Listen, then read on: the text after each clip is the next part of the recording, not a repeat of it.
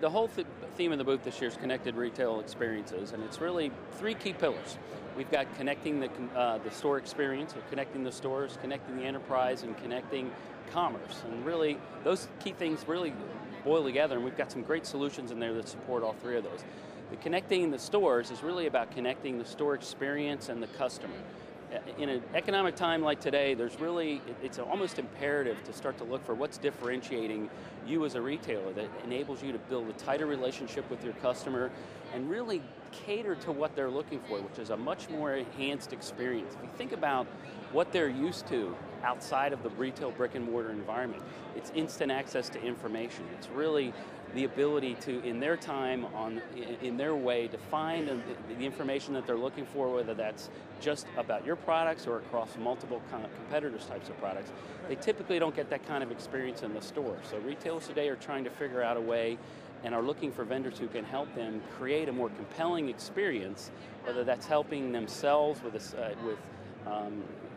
looking up their own information and self-assistance, or whether that's trying to get information from an associate to get that experience done for them. Connecting the enterprise is really more about breaking down the barriers of communication between the various walls that exist in retail. So whether that's among departments within the organization, whether that's breaking down the walls with your supply chain or your partners, or breaking down the walls between stores and the organization, it's really imperative these days to try and get that instant access of information to whoever needs it within the organization that can make smart decisions about what needs to be done to drive those experiences we talked about in the store. It's really become a demand-driven retail environment where the consumer's in charge. So based on what they're looking for and the types of experiences, we need to very quickly get that information throughout the organization. The connecting commerce is about trying to create that seamless experience regardless about how or where you're touching the customer. So think about the different ways that you shop today. You can shop online in the web, you may be shopping on your mobile phone, you may be shopping on a store, you may be shopping through a call center. And the customer's beginning to pick up on the fact that if I'm getting a different experience in every one of those areas, I don't have the best connection with the retailer that I'm really expecting to get. And so we're trying to help retailers break down those barriers so regardless of how they're touching that customer, they're getting that seamless experience. Well, we've got some really cool things, especially in the customer service and experience area, which is why we're calling this Connected Experiences for Retail.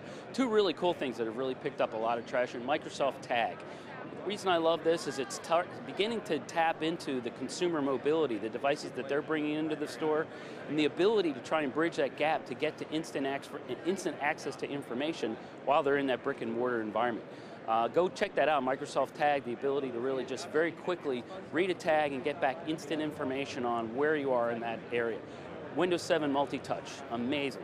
It's really kind of the new thing. Surface was a huge hit last year, still a big hit this year. Windows 7 multi-touch, the ability to really see things, interactive, digital, gesturing, looking up that product information, where things are located in the store. Very exciting, very compelling, we're very excited about it.